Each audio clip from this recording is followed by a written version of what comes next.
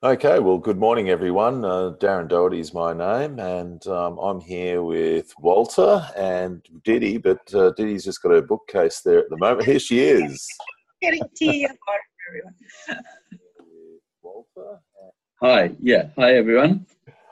Now, Walter, I wasn't going to embarrass myself because there's not much worse for an Australian, as you would well know, by pretending that I know how to pronounce your surname. So can you give us the official version, please, sir? Yeah, well, look, it's Jehne. Jehne. So that's how it's pronounced, Jehne. Yeah, it comes from an old university town in East Germany, or what was East Germany, called Jehne. And yeah, it was a big centre for optics and science way back 1200. That's history, so here I am. Somehow you found yourself in Australia, and yeah. Somehow you found yourself, I think, are you in Vermont at the moment? Yeah, look, here we are in Vermont. We've actually got a 24 workshop, conference, meetings, sort of a program across America, all on sort of, in different locations. California, really interesting thing, Rehydrate California, and talking to the local people there, and so that's been very successful. Then we were in Kansas with Gal Fuller, looking at that whole prairie country, the whole, rain belt sort of ecologies, but also the challenges, the regenerative challenges they're facing. And of course, now we're on the eastern states, and again, it'll just keep on going. We'll end up in Canada, and before I get home, I have to go to Sweden. So yeah. Oh well, gee, well you're out and about. Absolutely, a lot of fun. Well, came through car on the way here, so yeah.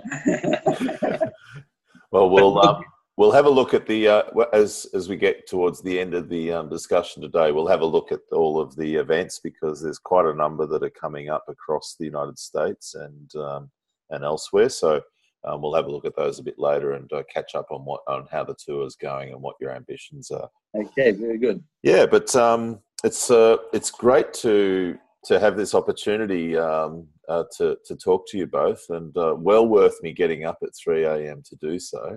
And I don't know what time it is there, but we needed to fit in with your busy schedule, which I had a look, and as someone who's done the odd tour or two, it's you're doing a fair bit. There's a bit of crisscrossing there.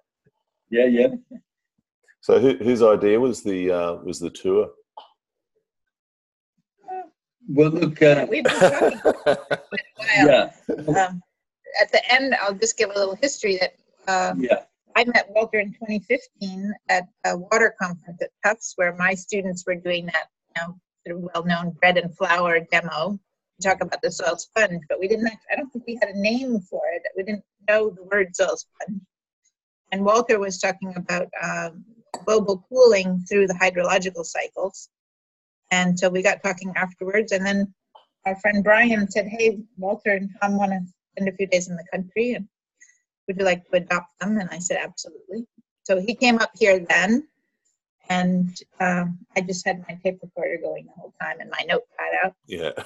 And then we got invited to speak in Ohio. He was already invited to speak before that, so he said, "How about I come and we'll talk some more, and you give them the whole sponge narrative in Ohio." So then we got to spend 10 days, and we put together a Vermont conference. This was back in December 2016. Yeah. Mm-hmm. And so we had a 4-day or 3-day conference then. And at the end of that, we were trying to figure out what was next, and we had this whole exercise going with people with sticky notes on the wall, and everybody was fighting about what should or shouldn't happen, and reinventing the wheel and inventing new nonprofit names, and everyone was getting more and more kind of low energy as we saw all this work unfolding in front of us. And Walter said, "Hey, you haven't counted my vote yet. Down here by the floor, down under." And he said, "Look, we're just reinventing the wheel here, but what if we were to organize around an audacious goal?" Mm-hmm. Something like, can we rehydrate California? At which point all of our energy came back up again. And so I kind of put that and ran with it and organized a full-on tour this time. Yeah. and it was pretty fantastic what happened in California. Yeah. And it goes big, of course, global, because with climate change, it's the aridification of regions that really we're facing. Water's the thing that next 10 years is going to be the key thing. And yeah, like in Australia, arid, dehydration, aridification. And so what are we going to do about it? How do we practically use our soil carbon sponge, infiltration, retention, longevity of green, both build healthy biosystem food? But now, more importantly, once we can do that, we can hydrologically cool regions of the planet safely and naturally, which is really that whole narrative. And in this talk, Darren, it's been, here's what we can do, but also it opens up new horizons beyond the CO2 emission reductions in terms of climate. Yes, grassroots, regional activity can naturally, safely cool those regions, buffer the extremes, and give us a future. So I think that's been taken extremely positively, and actually all the places we've talked to have seen that to say, look, yes, here are ways forward, whereas before it was looking pretty gloom and doom just on the CO2 story. Yeah, it seems that in 2007, when we did our first soil, water and carbon for every farm tour, which was a play on P.A. Yeoman's book title of Water for Every Farm, one of the things that was an outcome of that was a presentation I called Blue Before Green and Black. And what that means, in a sense, is that you have to have water in your system before you can have green or vegetation and cash flow, and black, which is carbon as a residue of that, and profit or profitability. So, I think we're all following a similar narrative in different ways. Totally. And of course, the bottom line is, you see, it's water that governs 95% of the heat dynamics of the blue planet. Yeah. CO2, 3.8%.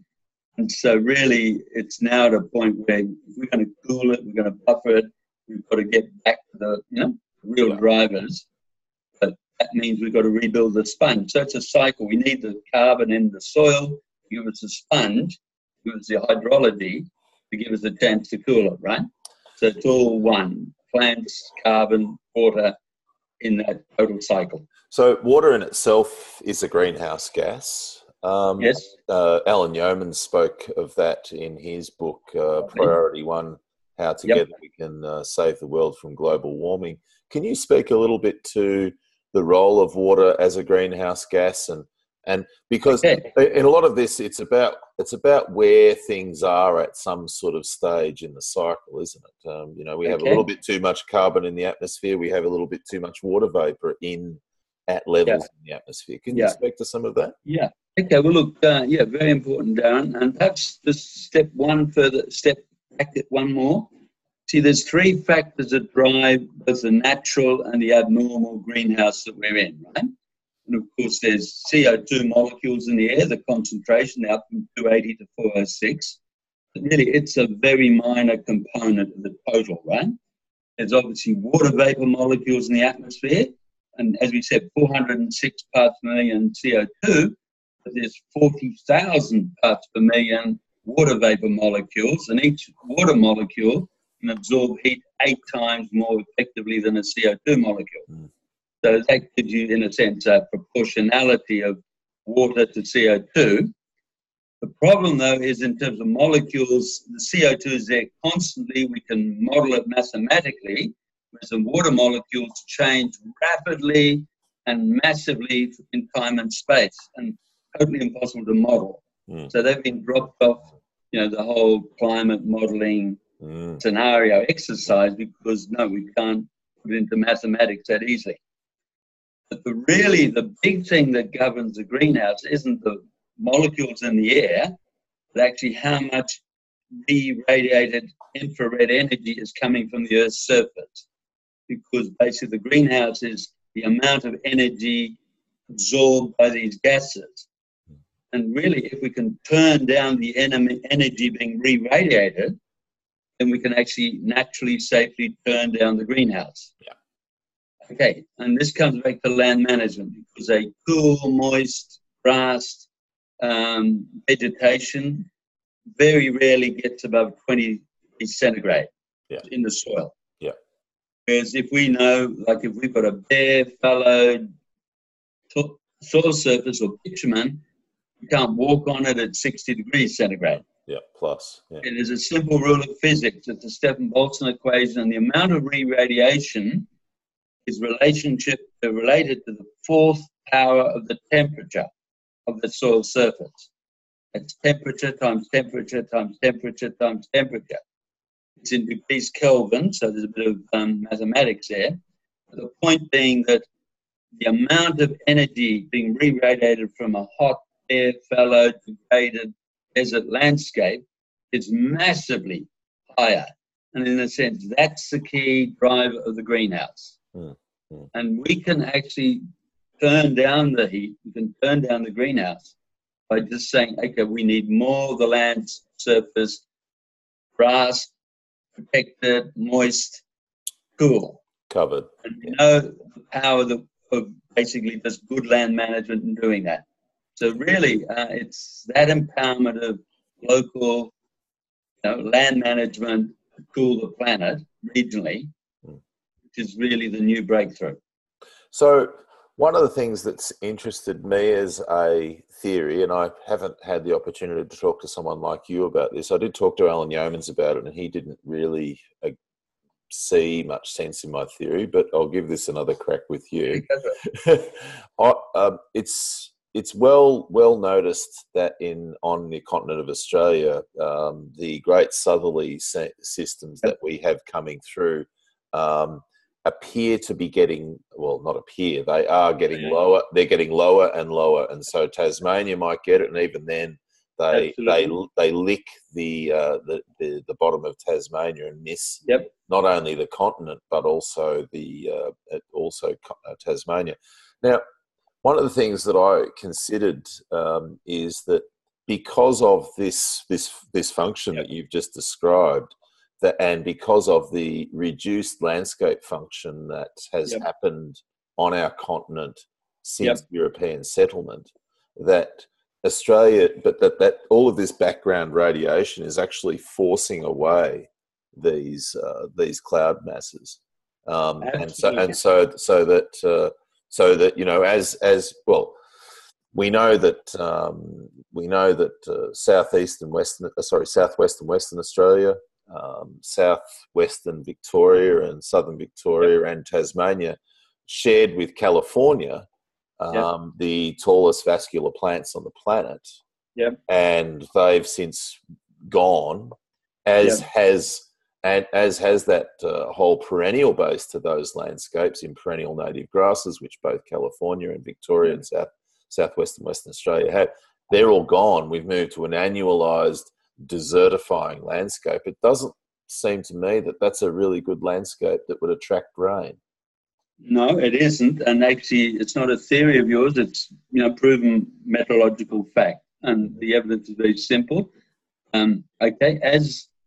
As the Earth has absorbed more heat, the Hadley cells, which are those tropical heat-absorbing, high-pressure cells that go up, they've been intensifying, and they've been expanding because that intensification poleward, and in a sense, they've been pushing the cool winter feral cells that come up from the southern and northern oceans respectively.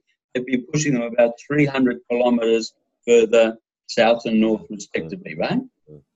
And so regions like Western Australia, southwest Western Australia now aren't getting the winter rainfall they used to, nor is California, nor is the Mediterranean region.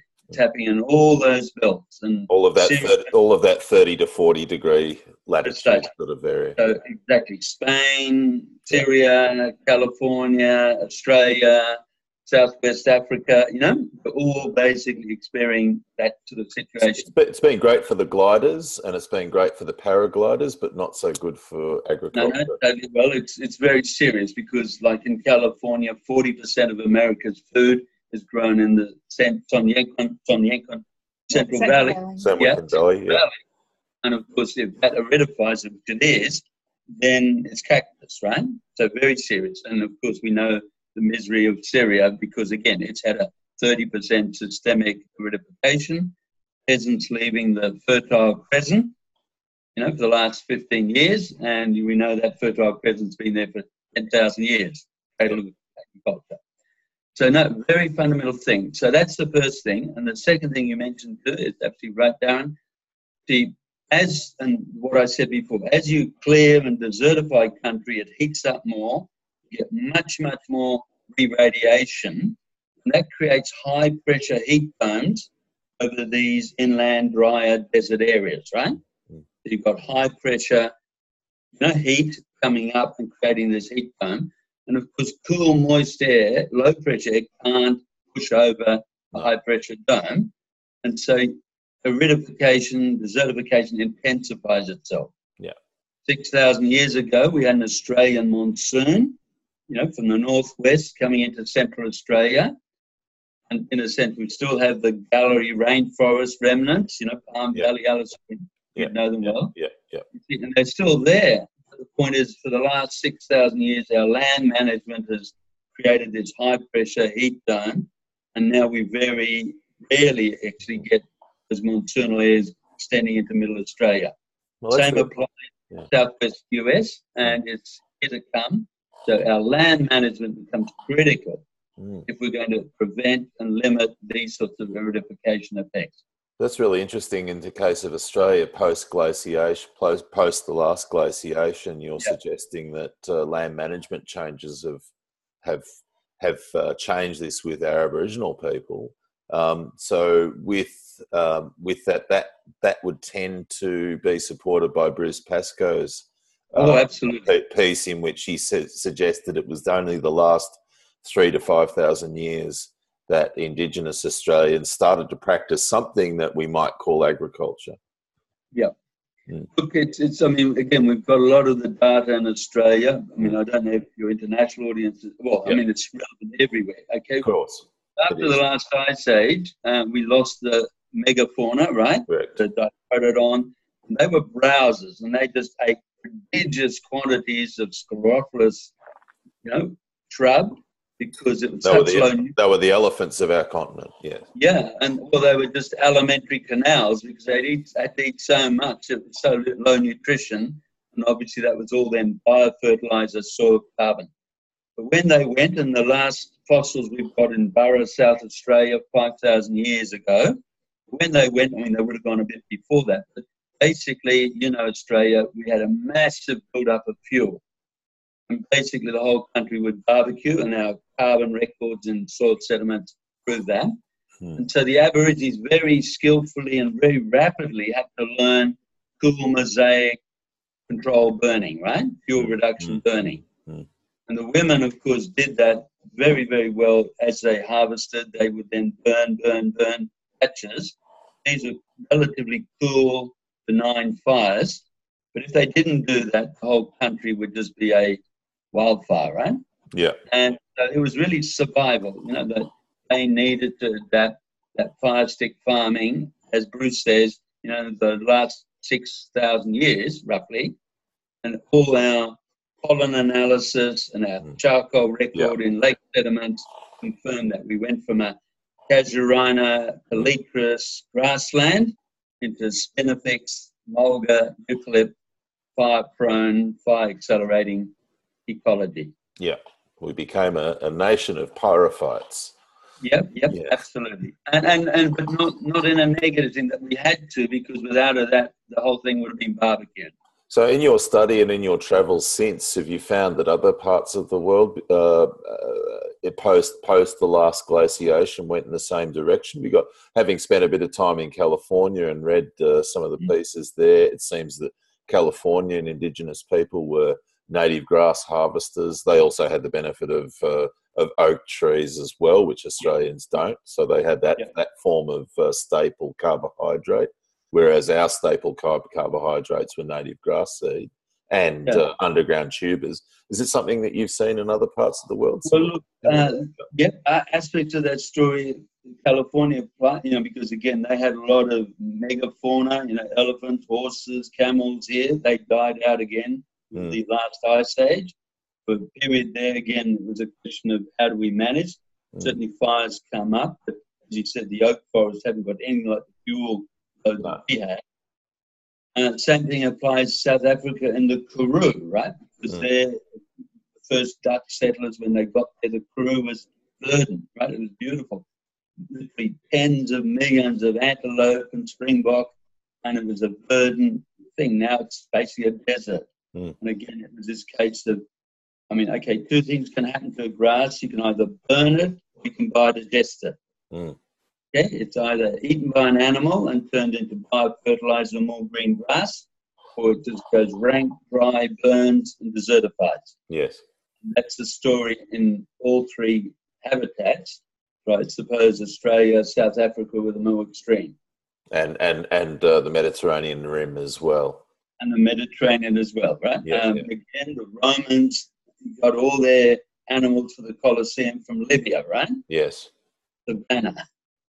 Yes. You don't want to go to Libya now to look for a lion or a hippopotamus, yeah? No, that's right. No, it's quite breathtaking, and it sort of, it's all evidence that the same story is kind of unfolded. It's just the time of human settlement, particularly European settlement, that's been somewhat of the coup de grace. Okay, and we have UNEP data, very, very simply. Yeah, we've created 5 billion hectares of man-made desert and wasteland over the last 8,000 years. Well, that's an interesting figure, because that's 40% of the 13.9 billion hectares of land, including mountains and what have you. And we have about 5 billion hectares of agricultural land now. 1.5 billion hectares of cropland, and then about 4 or 5 billion hectares of rangeland, depending where you cut off.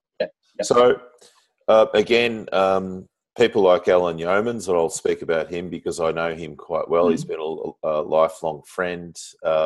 He was one of the first people, he was the first person that I ever came across with his Esalen conference in 1991, where he talked about the role of soil and carbon, and worked out himself, as Alan is prone to do, that if we increase soil carbon contents by, I think it was about 1.6% on those 5 billion hectares, well, and that would do the job, as it were, in terms of the download.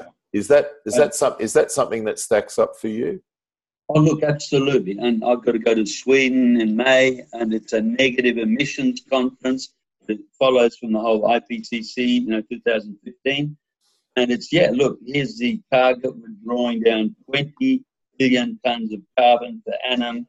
But the key thing is not just to draw it down, that's good enough, but no, it's to rebuild the Earth's soil carbon sponge, rebuild the Earth's hydrology, because only that gives us the green plants, the food, the water, and only that can give us the hydrological cooling. So, what comes first, Walter, Didi? It's going to be the question. We can wax lyrical all day about everything that's going on and all of the effects, etc. Or I'm a producer, and I'm already on board based on what you've said here. Yeah. What are the I'm in California, or if I'm in one of these Mediterranean landscapes, what are some of the first things that starting point? Yeah, look, it's very simple and it's absolutely clear, inescapable. You have to go back when I was younger, 420 million years ago. I'm pretty old. But the point is that... So you're Lower Devonian. Well, exactly. But the point is the world was oceans, with life in the oceans, and then bare, arid, dry rock. No life on land 420 million years ago. Of course, the starting point were, in fact, fungi, right? And fungi colonizing from the oceans onto land to solubilize nutrients, because that was limiting life in the oceans. And those fungi then teamed up with algae to form lichens, blue-green algae to form lichens, and really started petagenesis, soil formation, which is organic detritus being mixed up in the mineral detritus, creating water holding capacity. So the starting point, no question, Darren, is fungi, creating organic matter, creating soils, and then very rapidly life evolved from these lichens to mosses to ferns to liverworts to cycads, to gymnosperms, angiosperms, and more recently grasses. And very rapidly, as you say, basically Carboniferous Permian, life extended right across the 13.9 billion hectares of land on this planet, right? Mm-hmm. And really it's pedogenesis, soil formation, which is really the carbon in the soil to create water that allowed that plant system to grow. So you can't separate them, but it's really soil formation, pedogenesis, through those grams of carbon from the detritus of these fungi, the glomalin, and then the humates, creating soils, that soil carbon sponge, and then the whole thing just snowballs in that synergy. I'm going to answer that in a more local way, because we were in California and a lot of people were asking, so okay, we get it, we're interested in this, but what do we do? And to me, from my perspective, and I'm just mine, but I think it makes sense talking about the systems that Walter's about. The Central Valley right now, which goes almost entirely the length of Australia, where are we now? Almost the entire length of California. Yes. There's a huge amount of bare fallow and no cover crops. And there's also now a push in terms of water conservation to set land aside out of production. Yes. One of the partners that we're working with is Sequoia Riverlands Trust, which is a big land trust in the Central Valley. They're working on a project to try to get the land that's being set out of production not left as bare fallow, but put into pasture. Yes. And so that's one thing that I think would be a great idea. Secondly, is to just try to get people thinking about a longer term vision of what a cover crop means. Yes. I think a lot of people say, well, we don't have the water to grow a cover crop. Yes. But if or it's going to rob the crop. Exactly. And that may be true the first year or year and a half. If you think long term and say, look, if we can basically invest some of our water for a year into cover crops, we can change that high pressure heat dome in the Central Valley. We can get rid of some of the humid hazes, which we'll talk about more, and we can pull that atmospheric river of moisture up in the air down into the ground and have a sponge ready and waiting to hold it. Which is a climatic effect that really defines California. I mean, you go there in July and August, and as one place, and all of that, all of the fogs, the famous fogs, don't actually make it as far inland as they were. Can you just as a point on that though, for both of you, going back to the one I made before about that reflect. I don't know how you put it, Walter, where you've got you've got that re-radiation, background radiation that's occurring. Is that increasing more virga activity and more hail? Because as those as cumulus then becomes stratocumulus, they get so heavy with water that they still rain, and so you get virgas, so the water evaporates before it hits the land, but you also get hail when it's particularly heavy clouds. Look, certainly it massively increases instability, and a whole lot of, atmospheric physics is pretty complex, a whole lot of processes. But again, that's why it's too hard to model mathematically. But you get more extremes, tornadoes, all those sorts of effects, right? Flooding type rains. Exactly. Exactly. So, it's all that. Just I want to make another point, because we talked about 420 million years ago, and you can say that's a long time. See, we had exactly the same thing happen 8,000 years ago. We had the glacial till that came from Canada, which formed, in a sense, the Great Plains of America. In the space of 9,000 years, it's that process, plants, carbon, has built these prairie soils, some of the world's most productive, deepest soils, 10 meters, 8% carbon, roots down to 5-6 meters. And the whole prodigious American Midwest prairie ecology was all built in the last 8,000 years. And the powerful point is that, yes, it can happen that fast. We can do it that fast. And as you say, Alan and others, it's 10 tons carbon per hectare per annum through just ecological regenerative farming practices, which is, in a sense, the challenge now. How do we get that carbon from the air into the soil to rebuild the sponge, hydrology, cooling, for water for people and food and futures? So, Didi, coming back to your point there about the Central Valley and all of that, one of the things that many people would, or perhaps would or wouldn't understand, is that places like that were hydrologically intact. In other words, you know, you've got, it's called the San Joaquin Valley. That would suggest that there's actually some river systems in there, and there's some flow lines, and that they themselves were filled with wetland vegetation, which is another sink of carbon that we've largely channelized now as a result of. And you know, I know that having been in that area and many others, that a lot of those areas now have been purposely channelized, so they've even been boarded up and bricked up, so that there is and they get when they get choked with weeds, they then are assiduously cleaned of those weeds, because the role of wetland species is to not, well, they don't accumulate their biomass downwards, they accumulate their biomass upwards, and so their job is to not channelize. So when we look at this whole discussion that you're having, are you looking at you know, the sort of the vision of rehydration through the whole system, or are we just starting at the top of the catchment?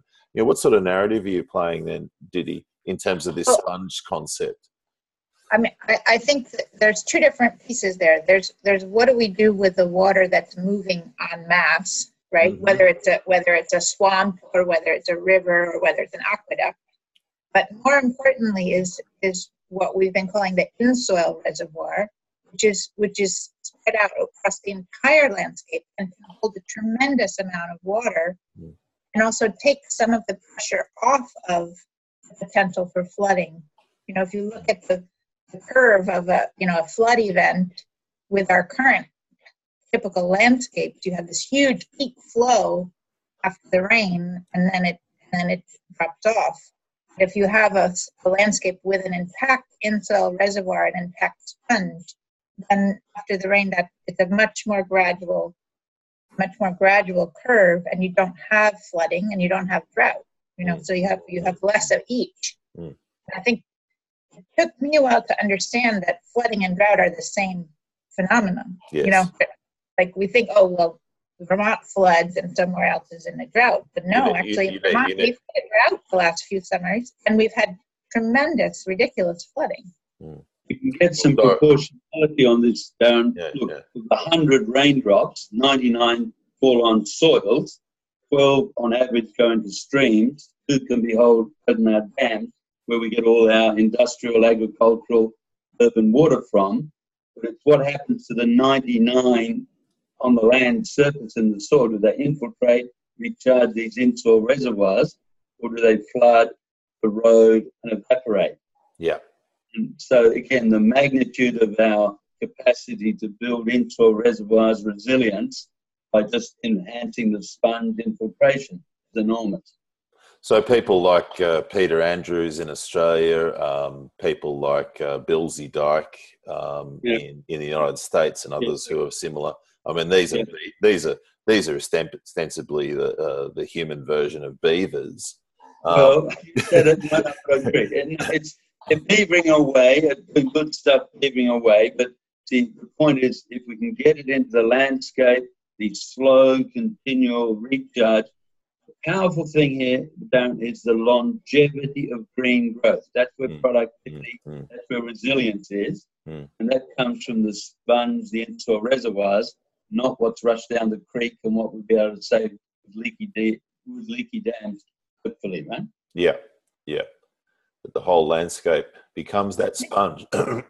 Yeah, it's a real paradigm shift, because we've we've been taught to think of water as something that goes sideways just by our culture. I mean, that's where we see it, right?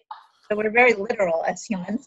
But also, make it a bit more cynical, you see, that's water that is, in a sense, appropriated by governments and sold back to us.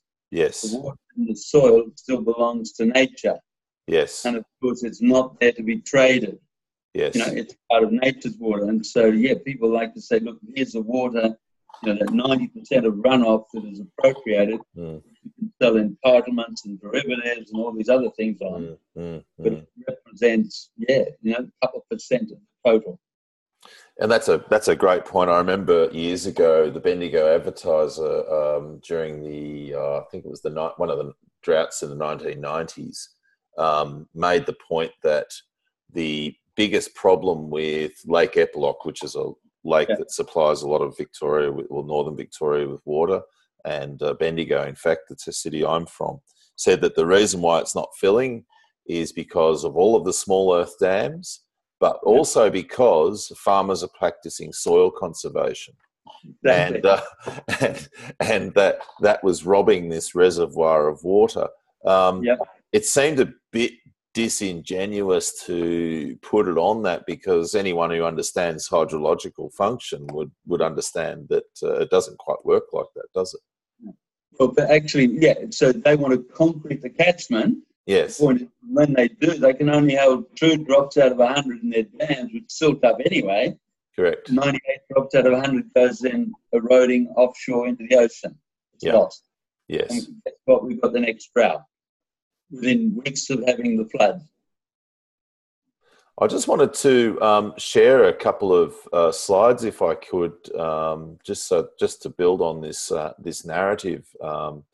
I've got one here, which is from the upcoming water chapter of the Regrarians Handbook, and which we haven't released yet, but we're just about to. And I think this I hope you can see what I can see on the screen there. Thank you. The effects of raindrop impact. It strikes me that that's somewhere where we really start here, is that when we do get it, everything does start with the raindrop. And so can you speak to a bit of that, and how people might be able to do better on that front? Because that's something that no one can regulate or stop you from doing. Yeah, well, I think there's a couple of different pieces here. One is, as I think, I can't quite read the text, but as I think I'll just make that larger for you so you can. First of all, a falling raindrop has tremendous force. Yes. And it can both compact the soil, but it will also move smaller particles around so that they fill in between, and it can then seal things off afterwards. And when you have plant cover, it's breaking the fall, and it's also creating millions and millions of tiny dams there on the surface that litter and the plant stems, etc., so that the water has to stay has to take its time before it starts moving sideways if you have any sort of a slope. So there's that piece. And I think you mentioned that you sometimes use Peter Donovan's video to show the impact of having just even litter, not even to mention plant growth, on how water moves when it hits the ground. The other piece, though, which if we were to, we'll be happy to make you a drawing, is and here maybe we can just do it. The particles. That the other 3 things I would add here in this little thing is that when you don't have plant cover, the soil particles are all, because you don't have a sponge, because you're not feeding the microbial life that's creating matrix underground, the particles are all touching each other. There's no voids in there. There's no airspace. So there isn't actually anywhere for the water to go. No. Once you have plant cover feeding underground by feeding the mycorrhizal fungi, pushing the root hairs, pushing through and dying off and leaving spaces, the humates collecting, all of that going on, all the stuff that the above ground plant life will do for you, then let's see, this is going to look backwards here. Okay, just let me get that bigger on the screen here. I'll just see how I can do that. Bear with me. Oh, we can. I think we can share our screen here. Yeah, I'll just do that. Okay, go for it. So you have to stop sharing yours, and then I'll share mine. Yes, pause share. That's me. Righto, go for it. I think that hopefully worked. Righto, go. Still not quite. It's still saying you're sharing. Stop share. There we are. There we go. Ah, that's better. I'll just make sure that that's coming through okay. I don't know if that will work. Not really, but you can you still? No, it's actually what it's doing. It's going to your screen as opposed to. Yeah. Okay. Yeah. How about what I do? Just hold that up. Oh, hang on. What have we got going on now? Well, just explain. I can just talk through it. There's nothing there's nothing here that's of any great import. Yeah, okay. I'm All trying right, to go for it. So what we have here, over here, these are, without any plant cover, and you have soil compaction, and you have basically, you don't have a sponge, you just have mineral particles all touching each other. Just hold that still. Just hold that. Oh, here we go. That's perfect. It's coming through perfectly now. Got it. Okay. Yeah. And go for it. And there's nowhere for the water to go, because every space is filled with either sand, silt, or clay. Yeah. Once you have plant cover, building that soil sponge through all those relationships over time, then the carbon becomes these little bed springs in between the particles, and then you have voids in between them, and there's lots of room for water to flow down. You think about the bulk density of a compacted soil or a rock versus a very very healthy soil. I don't know, Walter's got the numbers, but you can see, because a rock or sandstone 2.6, igneous rock 3.5 compared to healthy soil 1.1, that means that 66% plus of the healthy soil is actually nothing. It's voids, it's spaces. Those voids, of course, where your roots grow, that's where your water infiltration, your water holding capacity, sustained availability, the surface of those minerals where your nutrient availability comes from.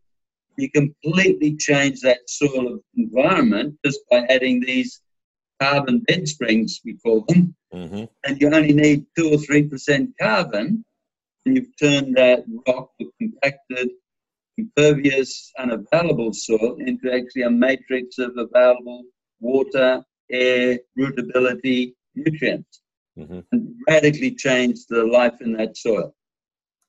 Yeah, that's just by adding 2 to 3% carbon in these diagrammatic bed springs. That's amazing. So 66%, if I heard you correct, of a healthy soil will be voids. Okay, and that's the difference between the bulk density of a healthy soil, 1.1 gram per cc, and just say a igneous soil, 3.5 grams per cc. Yeah. Simple. Yeah, okay. So while we're talking about all of this, I don't know that if the United States had someone like Paul Strzelecki wandering through it in 1847, as we did on our continent, Walter.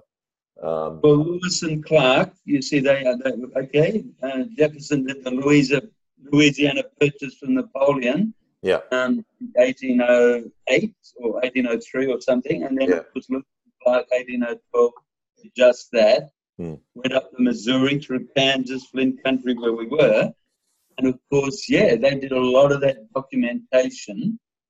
Enormously productive prairie soils. Another thing, critters, like prairie dogs that were in the western Kansas area digging holes, like our little bandicoots and what have you. Billions of them, right? And so really we're in a completely different ecology, soil ecology, resilience, productivity from what we see now. So there's explorers accounts like Lewis and Clark who said, that I could stand on the back of a horse and still not see over the grasses, etc. Or I had to, or I was tying them. In terms of Strzelecki's work, as you'd be aware, with his study of the geology of the colony of New South Wales, that he did loss on ignition carbon analyses through that period. What credit do you give, or not credit's not the right word, how valid do you think that method was and still is? Okay, well, we took, CSRO, where I was, we took that very seriously, republished it in 1983, 1983, Soils, an Australian Viewpoint. It's the definitive book on Australian soils. And look, I totally verified, and of course it was loss of ignition. Fair enough, there were insects and, all that biomass included, but they all add up to the soil biota. And now, Strzelecki's data, the maximum was 37.5% carbon. Which is almost a peat. Well, exactly. And the wetlands that you talked about earlier, they get to that. And basically, even the poorest soils had 8% carbon. And that's consistent because, again, Oxley going across the Liverpool Plains, 1880, it had been just wet, and he was complaining bitterly because the horses would sink up their fetlock every step in what he called mould, right? He didn't call them soils, this was mould. Mould, yes. Oh. And the point is, why? Because we've got these very phenolic litters. We've got very low nitrogen in those soils, obviously, the whole landscape. And so we didn't have that carbon oxidation because of the phenolic litters and the low nitrogen. You need 30-to-1 carbon-nitrogen ratios for composting. Yes. And the carbon-nitrogen ratio of these things were probably 60-to-1, right? Yes. So, yes, totally verified, but CSRO, absolutely, we had a long debate in 83, and no, the evidence is very clear, cross-verified. No, they were very happy to publish that as a benchmark historical reference. I think that's incredible, because it's one of the few pieces that we have that not only, that tie in the visual recognition of everything that's above the ground with what was actually happening under the ground at the time. And we don't have a lot of damage, the whole story. Yes, it is there, right? Yeah. No question. Yep. I just wanted to move over to, I'll just get this other slide up, to another part that we mentioned before. Share screen again. There we go. Share screen. So I'll just play this. So this is again, this is from our own work in the Regrarians Handbook and in our one of our general presentations, where we're looking at this process where we've got an existing situation and then we have various interventions. So this triptych is talking about, well, in some cases we'll have mechanical interventions. Yep. In other cases we'll have management, what I'll call management intervention. Yep. So we're using tools or we're using management, with the objective that ultimately we get to a point where we have all of these physical, chemical and biological relationships which are forming, whereas at the start it's there's obviously physical, chemical and biological relationships occurring, but they're very disintegrated and in some ways lacking harmony altogether. Yeah.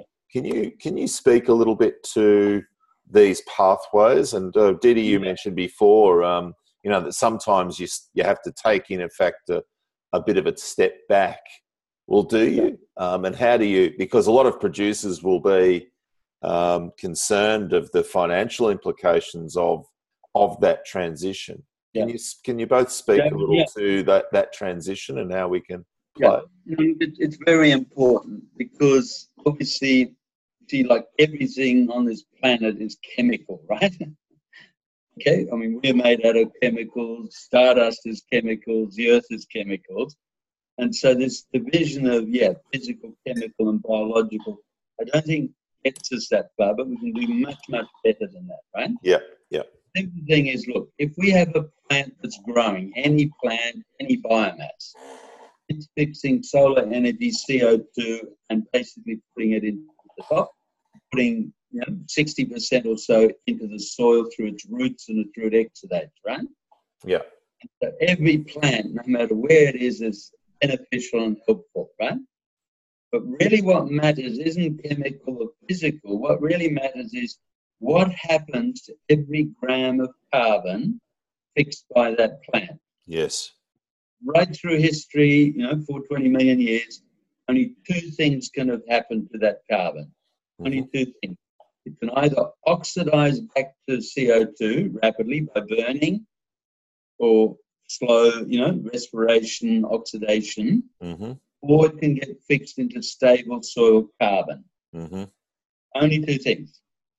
Of course, our management, whether it's cultivation, excess fertilizer, clearing, excess biocides, fallowing, all of those things are accelerating oxidation, accelerating burning.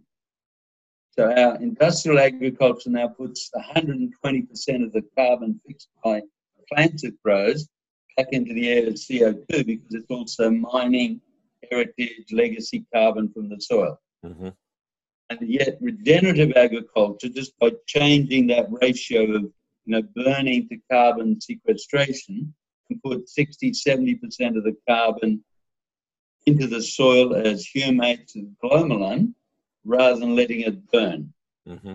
Okay, so it's not a matter of physical, chemical, biological. It's just a matter of wise land management, which in a way is biological, so not knocking biology. Yeah. But it's basically, how do we manage the fungi in the soil that make the humates? How do we manage the mycorrhizal fungi in the soil that manage to create glomalin? How do we manage the herbivores above the ground that actually take that litter and stop it from burning, instead bring it in as biofertilizers and stable soil carbon and food protein?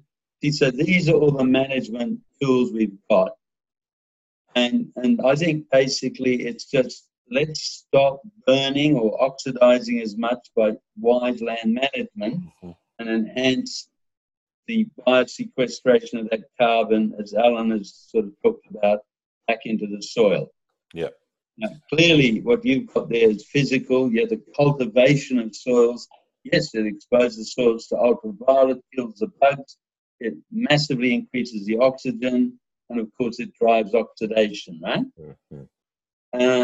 But it's really our wisdom in that burning carbon balance, I think, where the future is. And really there's some very smart, simple, natural ways of managing that can get 70% of the carbon into the soil and continually build that in a positive feedback system.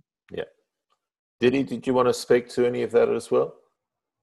No, I mean, I think that one of the pieces that sort of tie together the last two parts of the conversation is that the soil carbon, the importance of the soil carbon isn't necessarily so much about atmospheric CO2, because a lot of that's going to get refunded by the ocean, over time, and it's going to be a long time before we see a climate benefit by increasing soil carbon. But the beauty of the soil carbon is what we were talking about a minute ago, that as you create that matrix underground, that structural thing, you're going to get a lot more nutrient availability, you're getting more rootability, you're getting more water, all of that, and then you get that length of green season. Yes. And when you get the length of green season, you have more transpiration. And one of the things that Walter's been talking about is that if we increase transpiration by 5%, that just that alone, through the latent heat fluxes of pulling the heat away from the surface and releasing it out further out, that just that could be enough to cool the planet by those 3 extra degrees that are not not leaving it right now. You know what we've done, that human-based cooling, Yes, or that human-based warming, that just increasing transpiration by 5%, and that could be 5% more land that had cover crops or reforestation, etc. But it could also be that our green season, the length of the green season, is 5% longer, and that's nothing. I mean, so that looks like a very easy thing to achieve, and we're not even talking then about the re-radiation heat effect. no, You know, that would be an additional bonus to that. yeah. And then we're not talking about the human health benefits of all that nutrient availability being added in, or the water, the incredible filtration that would provide for water before it comes back into human and animal consumption. So that's just the beginning of the list. So it's really, to me, I've shifted from being very excited about the drawdown of atmospheric carbon to seeing this as a huge opportunity for public and environmental health on a multifaceted level. So yeah. Well, as I do, working with Abe Collins, a fellow Vermontian. He's, I don't know if you've been able to catch up with him at all, Walter, while you're in that lovely part of the world. But no, not yet. But I'm aware of Abe's stuff. Yeah. Well, with his with his Landstream project, working with the likes of Gay Brown and John Norman and all of those sorts of folks, it's clear that you're on exactly the right path on that thinking, Didi. Yeah, and John and I have worked together very closely with the writing of the Understanding Soil Health and Watershed Function, the manual. And he, one of my favorite things, actually, there are 2 things that I quote John on a lot. And John his basic career is as a soil physicist at the University of Wisconsin in Madison, but he's really a biogeophysicist with an additional degree in botany, just for safety's sake. Yeah. And he said that hydrologists study the movement of water across the landscape, and soil physicists study the movement of water into the land. Yes. And that neither one of them will write anything or study anything in the top few centimeters of the Earth, because they consider it too close to the other one's academic venue. You know, that's the door down the hall. Yes. Of course, that's the place where it's all happening, that edge, right? Yes. And that's the one thing that we never study. And I sat on the way back from Kansas on the plane next to a woman who's doing atmospheric physics at MIT and UCLA, and she said exactly the same thing is true in atmospheric physics, that one of them studies this part of the atmosphere and the other studies that part of the atmosphere, and they write papers saying, this, we're sure there's something here, but we'll study that later, in terms of the edge. And yes. And of course, they're all writing and studying and creating models as if their part of the universe was the only thing that existed, and that there was no interplay or no influence from one to the other. Yeah. It's a really interesting thing. P.A. Yeomans, when he wrote his Keyline Scale of Permanence, which is the basis to the Regrarians platform in 1958, he spoke of the first part of his scale of permanence was climate, and he spoke not just so much about the climate of a place, the meteorological climate, but he spoke of the climate of the soil and that very interface that you're referring to. So it's not something that's necessarily that new, but definitely overlooked. Well, in a sense, you see, all of Climatology 101 is based on those things. Yes. And it's just really in the last 50 years, we've just been captured by this very small element, the CO2 greenhouse effect, and just looking at the symptom rather than the bigger context of what actually drives these balances and what has caused this symptom to happen, the CO2. It's really interesting. I'll just step from this slide that I've got here on the screen to my friend Eric Toensmeyer, who is from New England, and I don't know if you've read or seen this book, either of you. Yeah, it's very popular. Yeah. It is very popular, and Eric's now got a seat at Yale. One of the things that was interesting to me was this piece in here from that book, which sort of, in part, relates to your point about studies. It seems that when it comes to when it comes to woody plant ecosystems and the study of them as an effective means for carbon capture, there's been a lot of that, and I can see why. As someone who's done a lot of forestry measurement is a relatively mature art, if not very mature art, and that we understand that most woody vegetation is approximately 50% carbon, and so it's a relatively easy one. We can sort of use existing forestry mensuration and then transfer that into some sort of understanding of carbon capture. When it comes to soil carbon, and as you get down further here where you look at the number of studies, there's a lot of dots as you get down further down the screen here, particularly when it comes to what I would say the kind of stuff that's, again, you know, we're up in the trees, but we're not down at the ground in terms of this.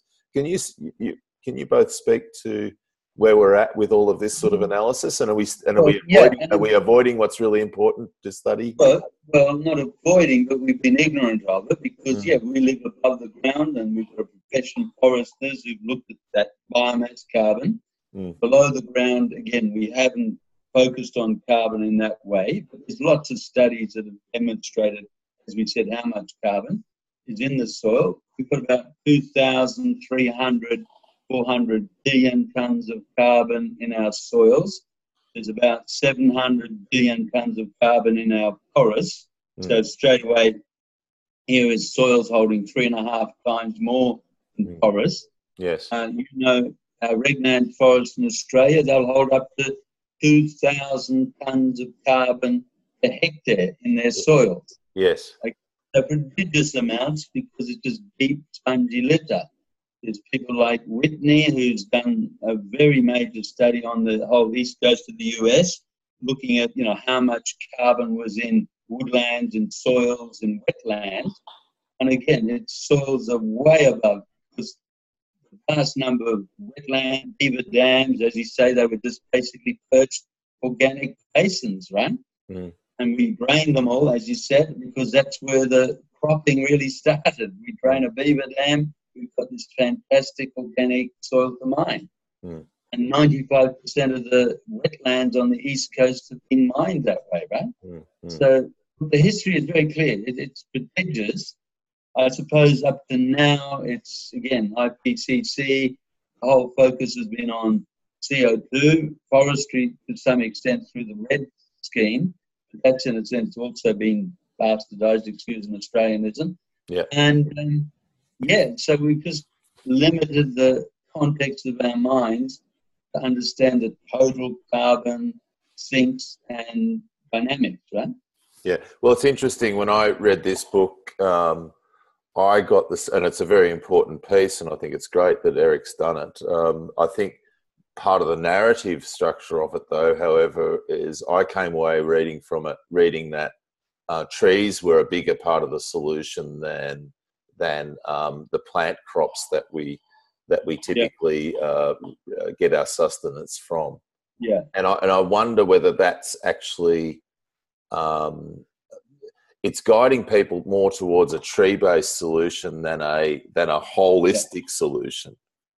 Yep, Darren, but let's be rude about this. Basically, trees can't survive if they don't have a sponge, soil carbon sponge to provide them with the water. So, you know, just simple first principles, you know. Start with the soil carbon sponge holding water. Without that, you've got cactus. If you're lucky, certainly not trees. Yeah.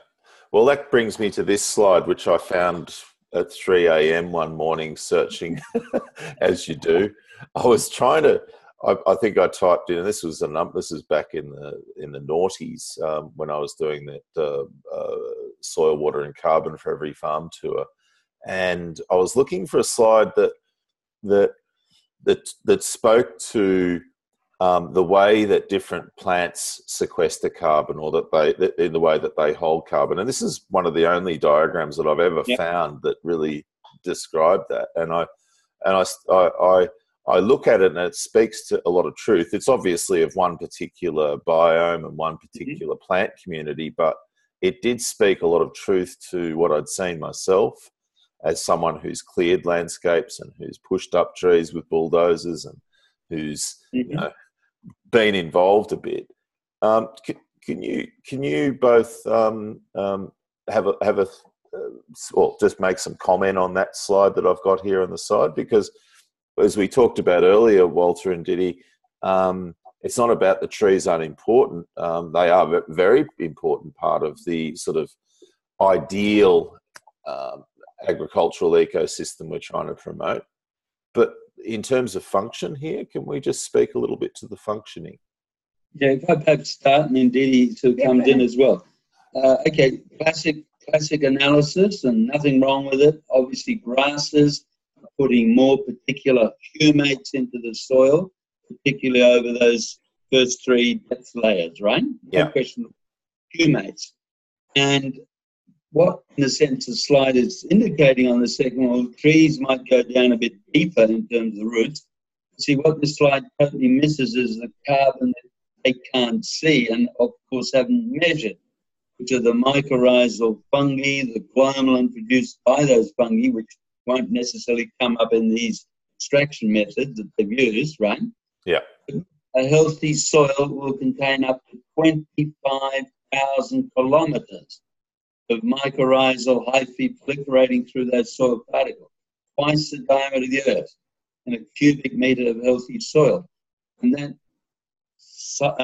hyphae is made up of a cell wall out of chitin, which is glucosamine, because when the fungi move on, leave that cell wall behind, that chitin glucosamine goes into glomalin. But it's not necessarily extracted. So again, with all science, we've just got to be a bit careful. It's context, it's method, and it's part of a story. But if it misses the elephants because they're not in the room, because they're too big to fit in the room, we shouldn't say elephants don't exist. Didi? I don't have that much to add other than that being in Vermont, of course, I see this a lot moving between Vermont and like west as I travel.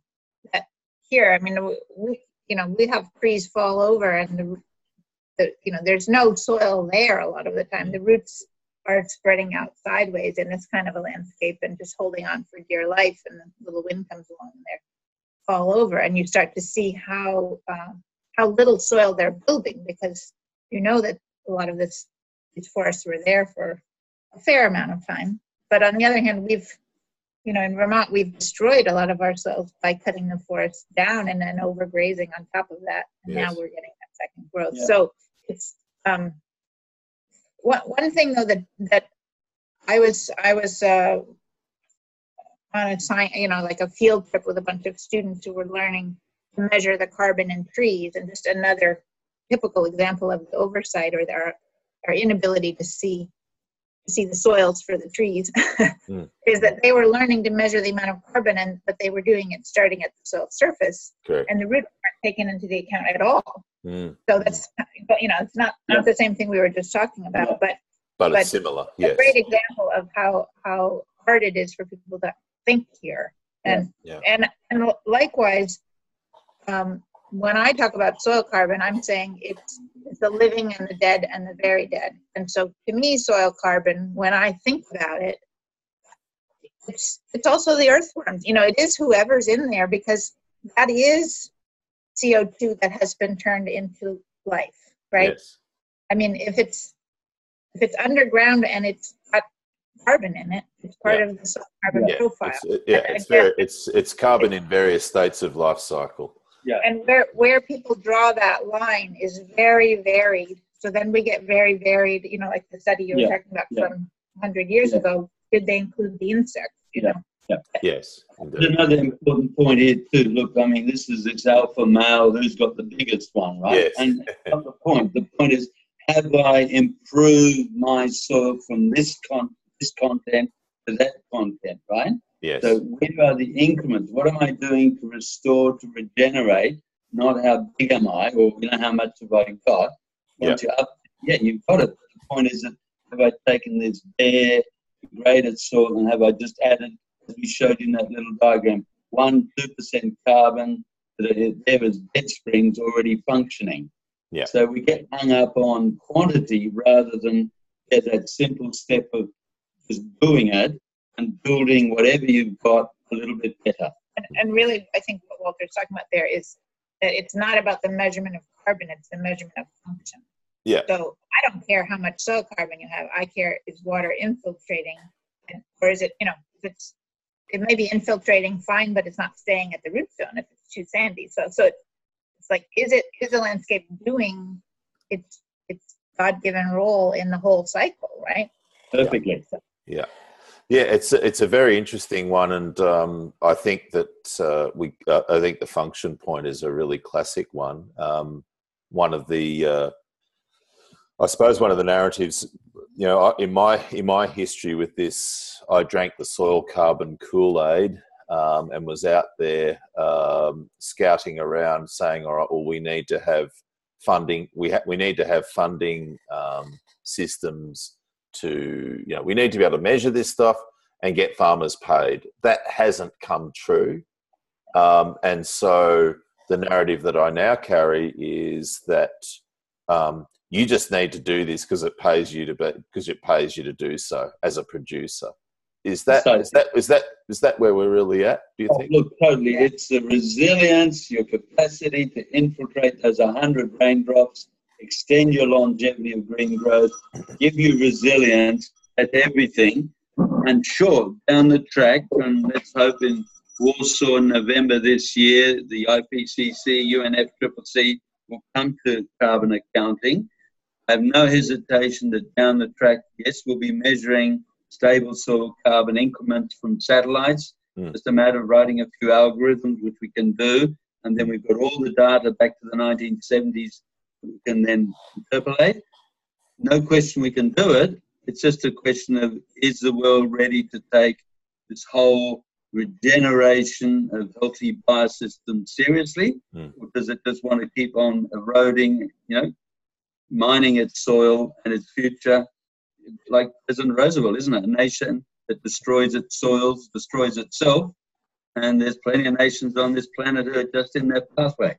So a really important book, as you would acknowledge, Walter, was from, because you were in it, was Charlie Massey's Call of the Reed Warbler last year.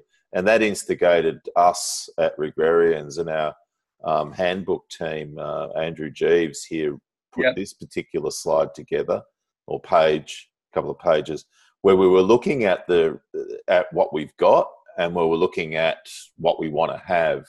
And we also looked at the comparison of set stocking and holistic planned grazing, or for want of a better term, in terms of the range of different implications, which is what we've put in that graph at the bottom there, where you're looking at a whole range of different functions, but also in terms of satisfaction, human functions in terms of, which is what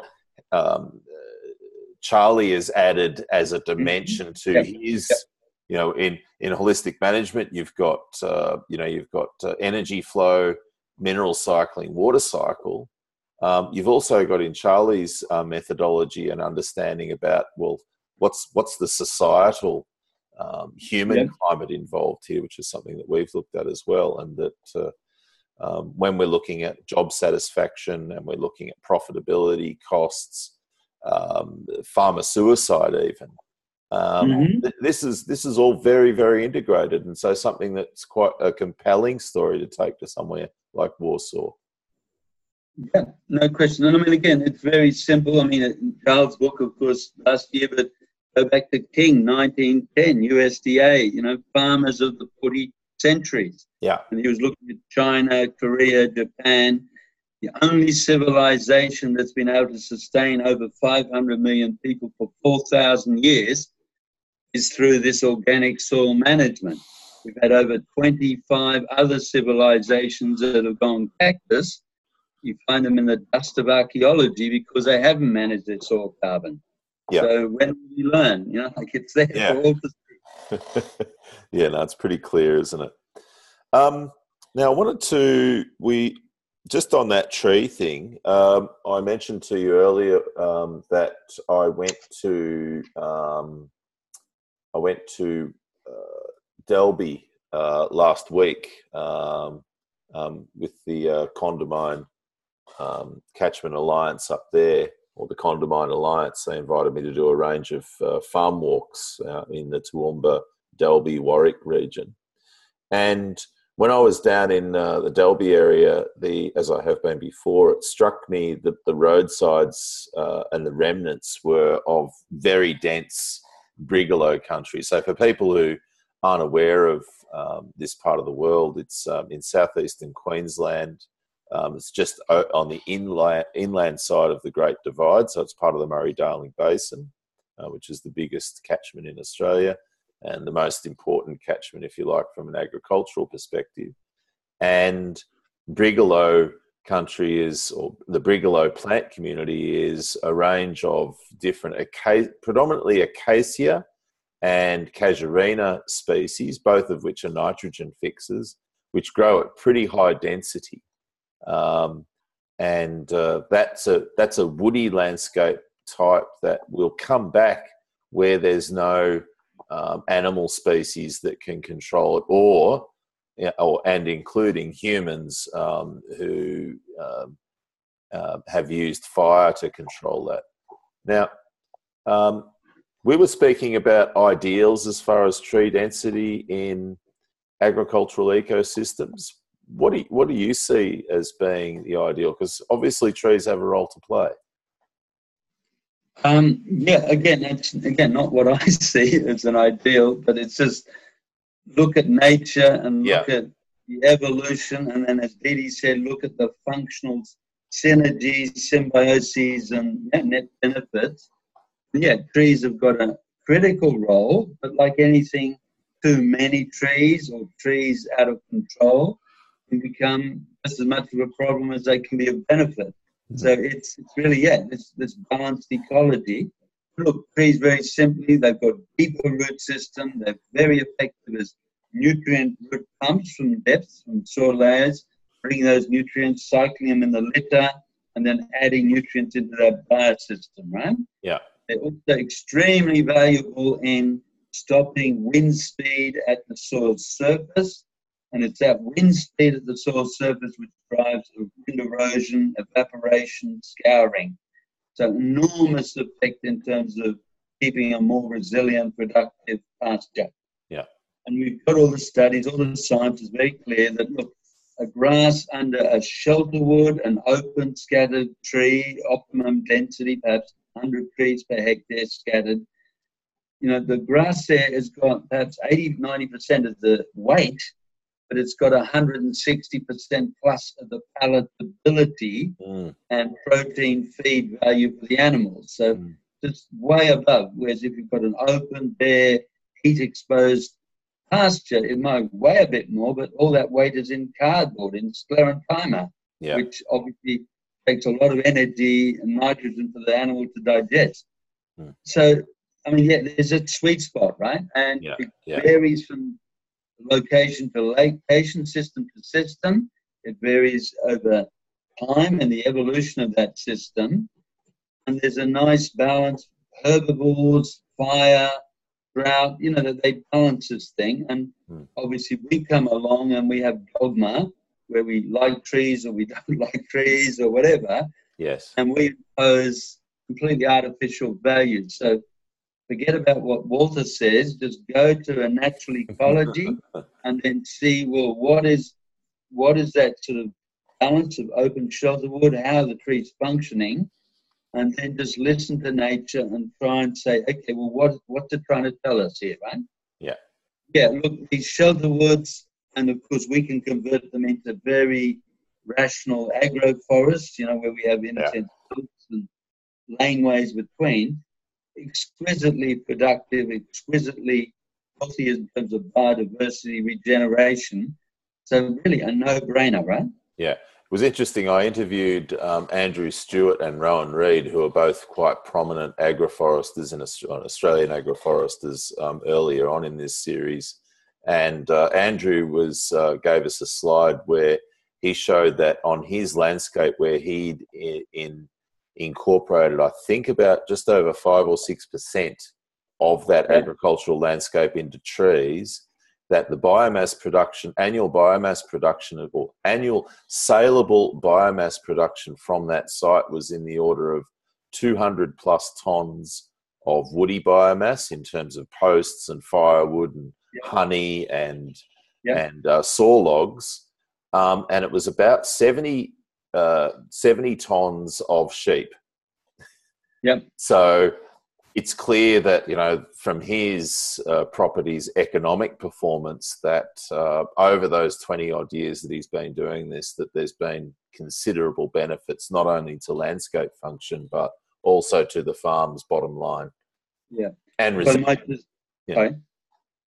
just add, you know, because this whole California tour brought another factor in, and of course, this is the point about rainfall, right? I mean, what role do these trees play actually positively in reinforcing not just rainfall, but the whole water harvesting thing?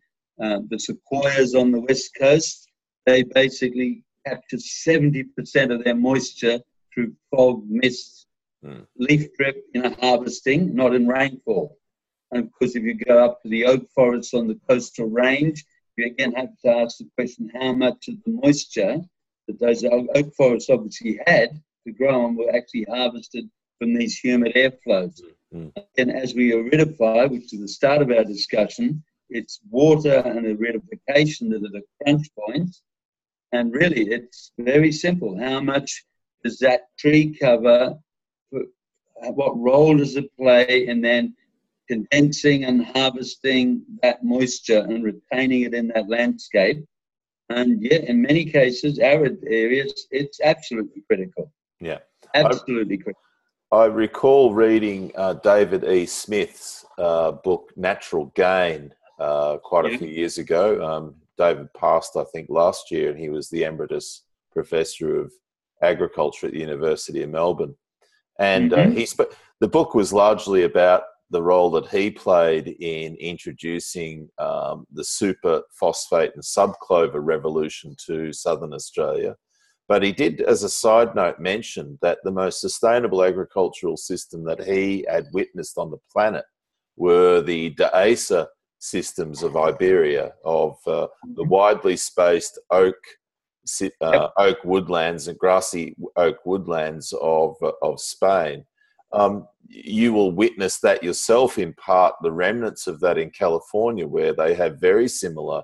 So the Spanish, in a lot of cases, when they went to California, they would have felt completely at home because the landscapes are very similar to those of Spain. And then they often clear them, as at home. Yeah, unfortunately. Well, just to give you a bit of a sense of what's missing there, this is a site from the Pleistocene in Australia just prior to the last glaciation. I wanted to cross over to, where was I? Talking about other systems that are out there. Where are we? And just to give you a heads up, we've got about 7 minutes left. So have you? Okay, no worries. All right. Well, I'll get to where I was getting, and then I'll just get this thing out of the way, and I can. Okay, here we are. So I noticed. Where did it go? Not there. Bear with me for 2 shakes. Here we are. This was the one. I just wanted to because you are doing a bit of work in California, and California in large part in the US is sort of leading the way a bit. I'll just get that share right. Stop share and share screen. There we are. There we are. That's the one I wanted. California in part is leading some of the way, and part of the reason for that is the Marine Carbon Project, which I had a little bit to do with at the start of it, when Abe Collins and myself consulted to John Wick and Peggy Rathman and did their farm plan. And John Wick and I, at his table, sort of came up with the idea. What do you think about the whole notion of using compost as a means? Because that's, I spoke about the one thing that's fairly clear to me is that physics don't lie, and you can sort of kid yourself, but you know, if you're putting in more energy than is being taken out, if you like, so if we make compost, how much energy is it taking to use that, to make that compost, and therefore, and how much is actually being, or what's the benefit of that? Could you speak a bit? Look, to that? we'll have to go quickly on this, but just get to the guts of it. Yeah. Look, horses for courses, where you are, you're absolutely right. I mean, if you're investing more energy or you're doing harm and doing something that you think is good, think again, right? Mm-hmm. Obviously, we've got this massive sink, which is urban areas, which gets a lot of food, obviously consumes most of the earth that we're plundering. And so if there's organic matter there for them to compost it and to sort of build soil, build urban agricultural systems on that compost and that degraded soil, yeah, you know, that's fantastic. But if you're thinking of trucking it around and spending massive amount of money and energy, then you've got to do that full life cycle analysis. And yeah, just common sense. You know, broad acre, basically, you don't need to compost, or it's not viable to compost. No. You get plants, microorganisms to the in situ natural composting. Mother Nature never had trucks and composted. No. She took all over the country. She just did it in situ through organisms and plants. But in urban areas, fully support all this green waste, getting composting, because that's where all our nutrients are. That's where a lot of organic matter is. And we have to rebuild that into productive agriculture and urban agriculture. We've got to empower those, you know, what will be 8 billion people living in cities to actually take control of a significant part of their own food future through compost, urban agriculture. So horses for courses. Yeah. And always just bring this physics, this common sense, this logic into it. And we can't go wrong. Okay. Well, that's fantastic to hear. And I would just add to that, one of the ways that nature composts and moves nutrients around is on what Walter's been calling mobile biodigesters. Yeah. That have 4 legs and an intake valve and an extake valve. And I know, I know John's definitely working with grazing, and adding that compost on top. So I don't think there's any argument with what he's doing, but I do sometimes feel like everybody, because they've done a great job of getting the word out about what they're doing, that people are focused on that as like a way to manage the landscape. And it's one of myriad huge pot of choices that we could make in terms of improving a landscape in California or anywhere else. Yeah. And again, it's sort of a little bit too much emphasis on the drawdown piece and not enough on the function and the hydrology and the cooling and all the other things that could be going. So let's come back down to that. Small. So, yeah, absolutely. I just needed to get that in because it is a really important point to not put all of our sort of eggs in one particular solution basket. It's sort of similar to the use of trees as one solution basket. So let's get back down to it just before we close up here. Ken Bellamy, who's an interesting character here in Australia for a variety of reasons, one of the things that he shared with me years ago were these 2 graphs that he'd made up, where he'd looked at the he was introducing the notion that there's actually 2 different photosynthetic pathways. It's not just through plants. There's also other organisms. phototrophs in the soil. Can you speak to some of that? Yeah, very quickly, and we'll have to close here. Look, the residual biosystems on this planet do about 120 billion tons of carbon every year, right? Yep. We can double that if we regenerate land. It's more than enough drawdown. I mean, fair enough, there's microorganisms in the soil, there's other photosynthetic pathways, but they're minuscule compared to that 120 billion tons of carbon. We've got green plants. Our job is to just make it happen, regenerate sponge, regenerate living green biosystem, longevity of green. We can get there. And actually, everything helps, but let's just focus on the main game. Yeah. Well, I was interested in this because from the perspective of these organisms, they have water as an output in the soil. Sure. And that to me is a pretty big thing, and that if we, yeah, absolutely. But again, in proportionality, so you got to okay. Well, look, is this going to change the world? Can we manage these? You know, are they accessible? And let's just get back to the main game.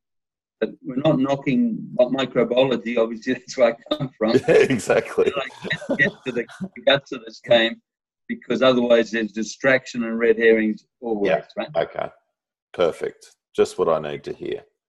Well, yeah, if you're gonna, if you want to go up to the events tab and hit it, and then at the bottom of that, soil carbon sponge seminars. That's the one. That's the page I should have. Okay, yeah, pardon me. So tell us all about it. Where can we be? And well, I'm not coming. But I don't know. You know better than I do. You're looking at this. Keep going. So, keep going down. We're.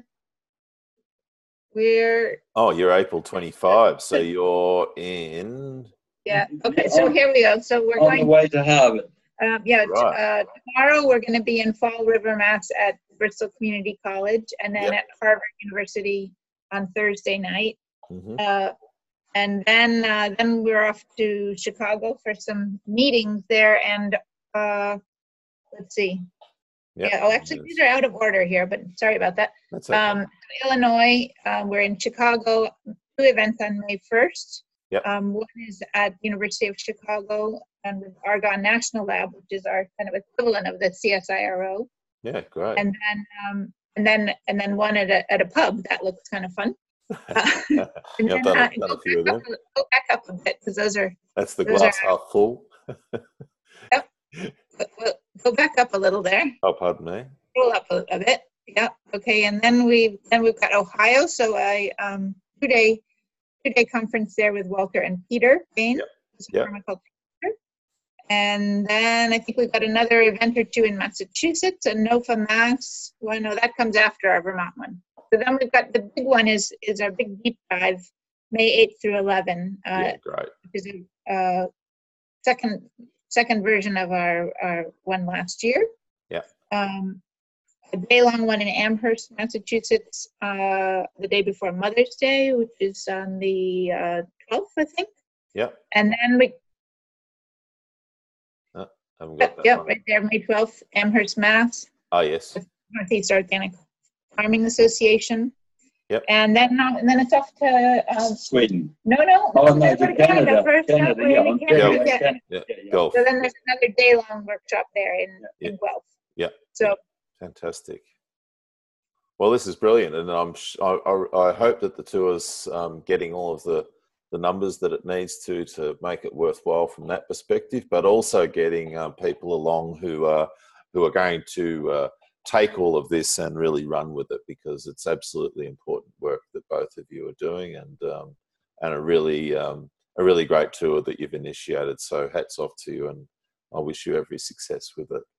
And thank you very much, really thank you for your leadership in doing these things, because you do put yourself out there, and as I well know, when you put these things on. So well done for that, and I really look forward to the opportunity of meeting you both in person at some stage, and I'm very grateful for the time that you've been able to give us today. So thank you so much.